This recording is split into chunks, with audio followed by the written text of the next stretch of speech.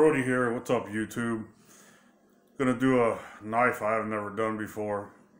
Nothing special.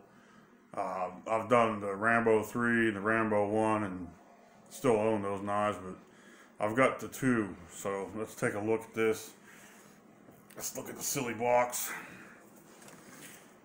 There we go, the Hollywood Collectibles version.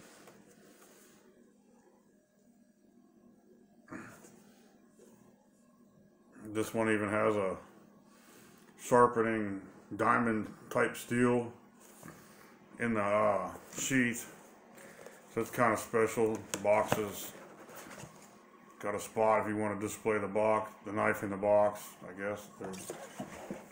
Alright, that's the box, who cares, right? Yeah, let's get to the knife. There we go. Leather sheath.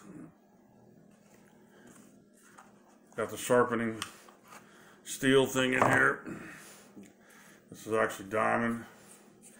So this is actually makes it a little bit closer to the real version.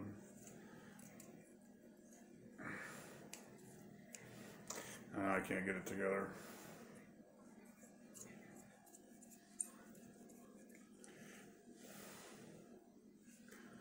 Don't seem too bad. I imagine it would work. I'll probably never use it. Alright.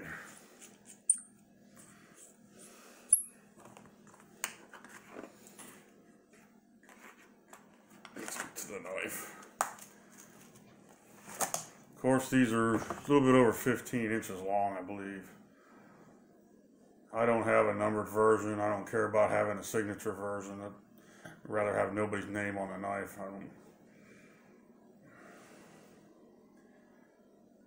It is a master cutlery. I've brushed this one up where it's very sharp. Of course, it's got the stuff in the end. I'm not going to take it out. The compass is in there, and the Phillips screwdriver on the end.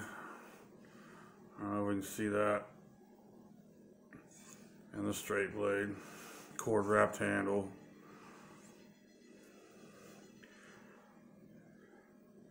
Just another one to add to my collection. Of course, I still have the 3 and the 1. Actually, the 1 is sitting right here. I have a different version than the one I used to did a review on. It's got the sharpening pouch right there too. Leather sheath, master cutlery version too. It's got the same type box. I mean, you guys know what these are. So, alright, peace out, guys.